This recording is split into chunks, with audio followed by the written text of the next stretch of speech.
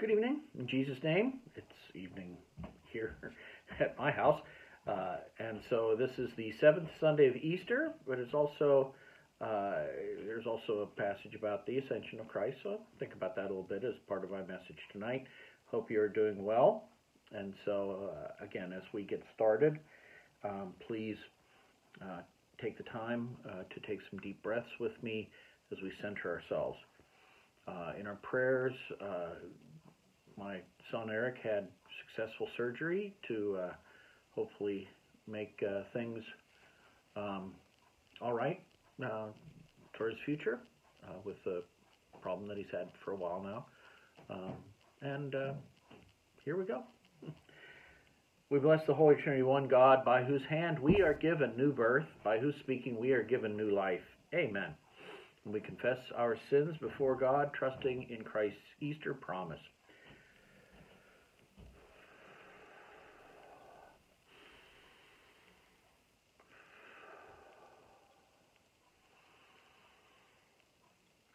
To you, O God, all hearts are open, to you all desires known.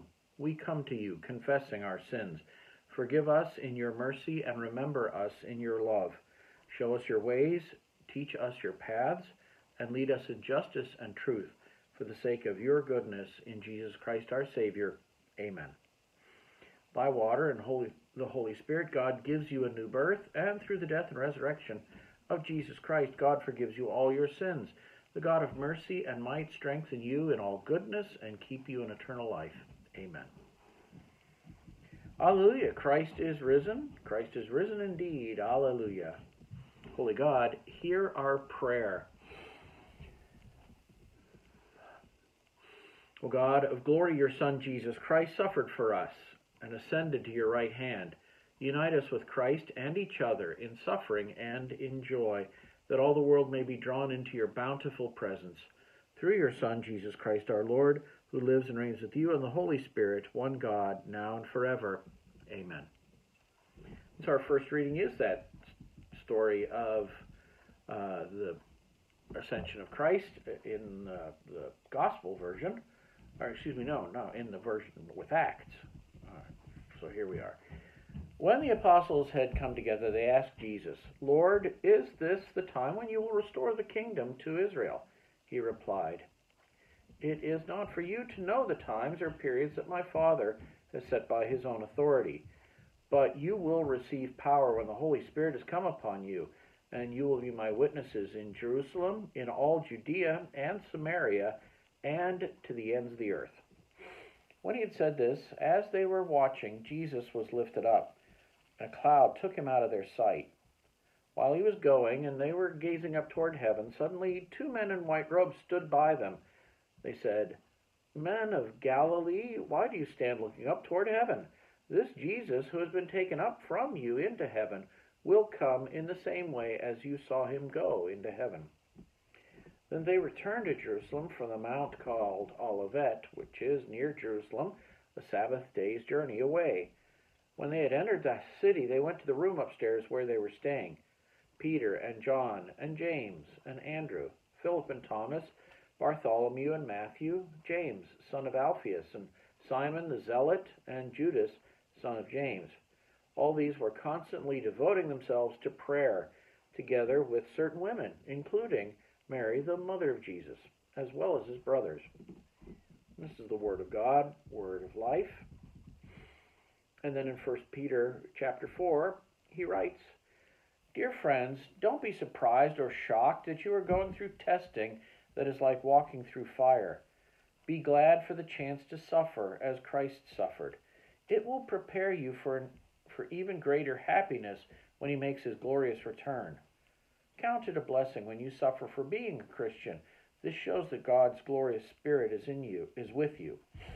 Be humble in the presence of God's mighty power, and God will honor you when the time comes. God cares for you, so turn all your worries over to the Holy One. Be on your guard and stay awake. Your enemy, the devil, is like a roaring lion, sneaking around to find someone to attack. But you must resist the devil and stay strong in your faith. You know that all over the world the Lord's followers are suffering just as you are. But God shows undeserved kindness to everyone. That's why God appointed Christ Jesus to choose you to share in his eternal glory. You will suffer for a while, but God will make you complete, steady, strong, and firm. God will be in control forever. Amen. This is the Word of God, Word of life. And then the Holy Gospel, as the Word was given, let me say this first. Alleluia, Christ is risen. Christ is risen indeed. Alleluia. This is the Holy Gospel as the Word was given to John in the 17th chapter. After Jesus had spoken these words to his disciples, he looked up to heaven and said, Father, the hour has come. Glorify your Son, so that the Son may glorify you, since you have given him authority over all people, to give eternal life to all whom you have given him. And this is eternal life, that they may know you, the only true God, and Jesus Christ, whom you have sent. I glorified you on earth by finishing the work that you gave me to do. So now, Father, glorify me in your own presence with the glory that I had in your presence before the world existed. I've made your name known to those whom you gave me from the world. They were yours, and you gave them to me, and they have kept your word. Now they know that everything you have given me is from you. For the words that you gave to me I have given to them, and they have received them, and know in truth that I came from you, and they have believed that you sent me. I'm asking on their behalf. I'm not asking on behalf of the world, but on behalf of those whom you gave me, because they are yours. All mine are yours, and yours are mine, and I have been glorified in them. And now I am no longer in the world, but they are in the world, and I am coming to you. Holy Father, protect them in your name that you have given them, so that they may be one as we are one. This is the good news of Christ's victory. Let's sing Rejoice, for Christ is King. I can't quite get the melody out of the computer while I'm doing what I'm doing, so I'm going to sing it. Please join with me as you're able. Rejoice, for Christ is King, your Lord and King adore. Rejoice, give thanks and sing and triumph evermore. Lift up your heart, lift up your voice, rejoice again, I say rejoice. Our Savior Jesus reigns, the God of truth and love. When he had purged our stains, he took his seat above. Lift up your heart, lift up your voice, rejoice again, I say rejoice. His kingdom cannot fail, he rules o'er earth and heaven. The keys of death and hell are to our Jesus given. Lift up your hearts, lift up your voice, rejoice again, I say rejoice. He sits at God's right hand till all his foes submit and bow to his command and fall beneath his feet.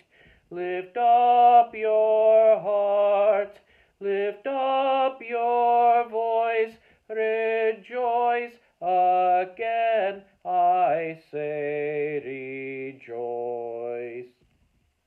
Thank you. And so we turn to our sermon, and the word is pray. Anything that is worth doing is going to require some effort, of course. That may be easy to understand, for we're pretty used to hard work. Yet there may be times when you and I are doing something that we're involved with when suddenly we realize just how much time it takes. Sometimes that special project that one has at work may just eat up more time than one would like to give. Now, we don't usually begrudge the time we spend doing something that we're especially passionate about.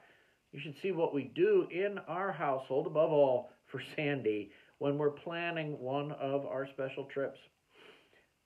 seeing as much of the world as we possibly could has made our family's life so much richer.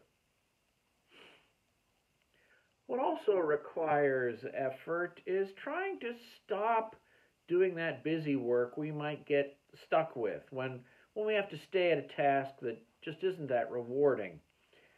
It is hard with what the world asks of us to just slow down. How often do you take the time to enjoy a leisurely meal? Is the TV on, or someone looking at their smartphone?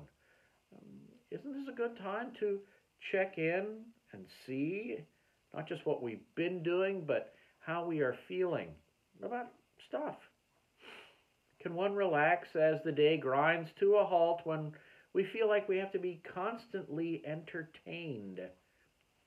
On our anniversary trip, Sandy and I took along a book for marriage enrichment, just a chance to talk over some simple questions about life, our lives together, general questions, nothing challenging. Did we get to it every day? No. Were there better things to do while we cruised the Alaskan coastline? Yes, but napping was important too.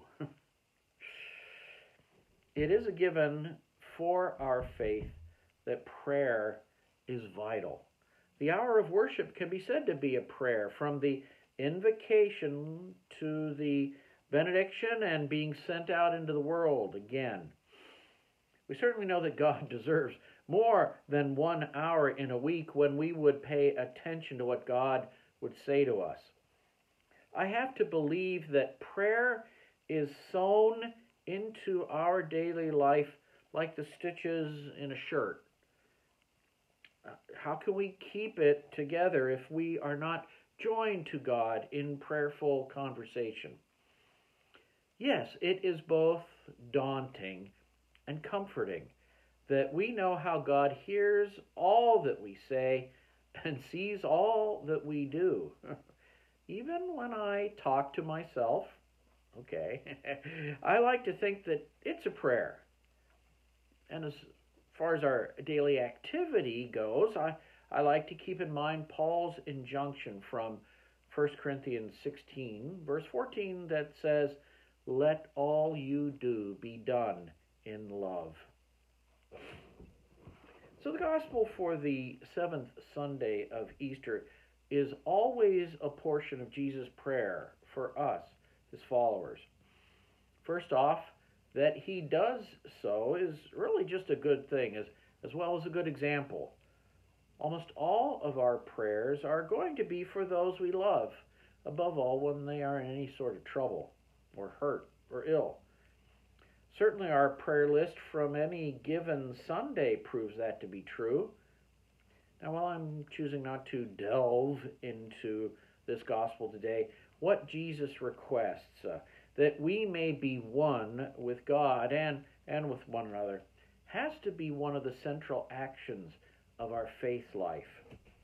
When we are at prayer, we are never truly alone. Paul also said, when we don't know what to pray, Spirit speaks for us with sighs too deep for words. Now, Jesus had prayed for his disciples, and now in our first reading, they're prepared for their mission. The promise is, you will receive power. These women and men gathered in Jerusalem, waiting for Spirit to be sent, are going to be able to do so much through that Spirit. Even so, with all the assurance that a word from Jesus can give, they are constantly at prayer, as it says. Jesus had given them power as part of their witness and healing ministry throughout Galilee earlier on in their time together. Soon a new aspect of God's power will come upon them. Among the many things they have prayed about, patience until the time comes is one thing. Understanding of what has happened, that Jesus' suffering and death has made possible the new life is another. As the book of Acts unfolds, their time spent prayerfully studying God's Word in the Hebrew Bible will bolster their mission. More than anything, the believers ask for boldness to replace the fear that came from having met enemies of God's will in the occupying Romans and false leaders who have used their power to control and put down others. When Jesus' word is fulfilled on Pentecost, the witness of Jesus' followers is going to be earth-shaking. Next week, we'll hear that many of the languages of the known world will be on the tip of their tongues. The apostles' time of prayer and study will further their understanding and thus their ability to preach Jesus as God's messenger of hope and freedom. Prayers for healing will change the lives of many who look to this new group for health and salvation. The disciples, men and women, will have new gifts of leadership to speak and serve as the church spreads out from Jerusalem to the ends of the earth.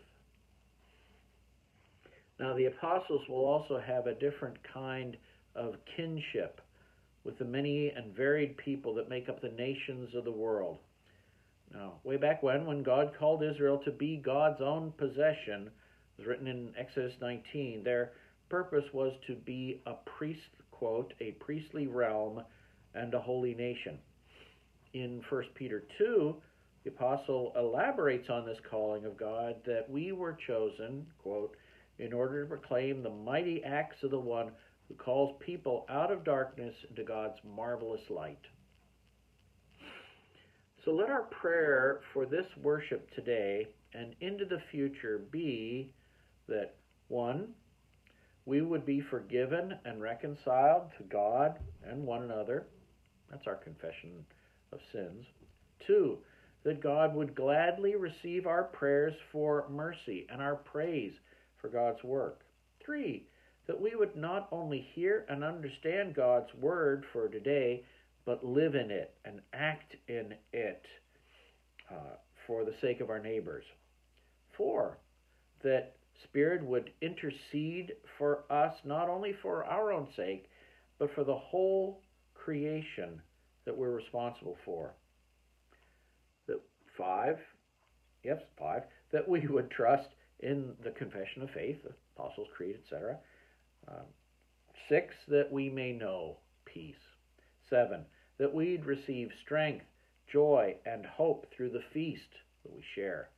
And 8, that we'd go into the world ready to fulfill God's will that we've prayed for in the prayer that Jesus taught us. This hour of prayer sets the week's purpose into motion, that as the people of God in prayer and praise, we will love and serve all. Amen.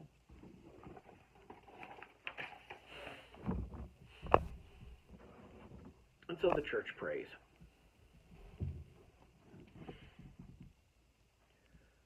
United in hope and in the hope and joy of the resurrection, we pray for the church, the world, and all in need. God of harmony, as you drew your Son to your side, you draw us to you and unite us with the planet and one another. Weave your church together in a web of mutual love for the sake of the world. Hear us, O God. Your mercy is great. As your Spirit hovered over the waters of creation, so your Spirit hovers over all that you have made. Bless the water that sustains the planet and grant wisdom to use it wisely. Save those recovering from weather disasters. Hear us, O God. Your mercy is great. You empower your people with the fire of your Spirit. Challenge activists and organizers, teachers and politicians, and all in leadership to speak a message of peace and justice. Lift up those devastated by war in Ukraine, Sudan, Yemen, and throughout the Middle East. Hear us, O God. Your mercy is great. You care for all your children. Show your steadfast love to those suffering isolation, especially exiles, refugees, immigrants, or prisoners. Break the chains of all held fast by systemic oppression of any kind. Comfort all who are afraid or suffering from any illness or injury. Hear us, O God, your mercy is great. We give thanks that humankind serves as your body in the world, stewarding your abundant gifts.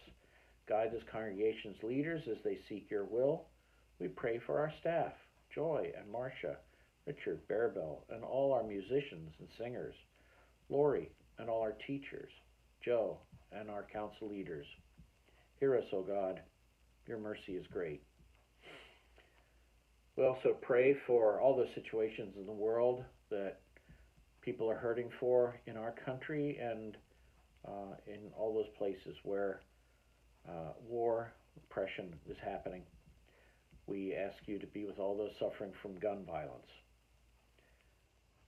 for women and families, for all those who seek justice, and the friends and loved ones who are in our hearts, for Eric, Lori, Frank, John, Beth, Sandy, our homebound members, Lillian, Nancy, Agnes, Mildred, for Betty and Bunky, for those we think of in our hearts.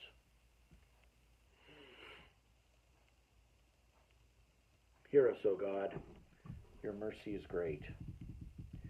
You raise your saints to new life in Christ. We give you thanks for Helena of Constantine and all your saints who have given us glimpses of your redeeming love. Hear us, O God, your mercy is great. Rejoicing in the victory of Christ's resurrection, we lift our prayers and praise to you, almighty and eternal God, through Jesus Christ, our risen Lord. Amen. Gathered into one by the Holy Spirit, we pray as Jesus taught us. Our Father, who art in heaven, hallowed be thy name. Thy kingdom come, thy will be done, on earth as it is in heaven. Give us this day our daily bread, and forgive us our trespasses, as we forgive those who trespass against us. And lead us not into temptation, but deliver us from evil. For thine is the kingdom, and the power, and the glory, forever and ever. Amen. Holy God, hear our prayer. Gracious God, in you we live and move and have our being. With your word and the grace of reconciliation in Christ, you have nourished our life together. Strengthen us to show your love and serve the world in Jesus' name. Amen. Peace of Christ is always with you and also with you. Please share that peace, as I always say, with those who are in your household or on our Facebook page, and so receive the blessing. The God of all, who raised Jesus from the dead, bless you by the power of the Holy Spirit to live in the new creation today and always. Amen. Alleluia. Christ is risen. Christ is risen indeed. Alleluia. Hope you have a great weekend and a good week, and I'll see you when I see you. Bye now.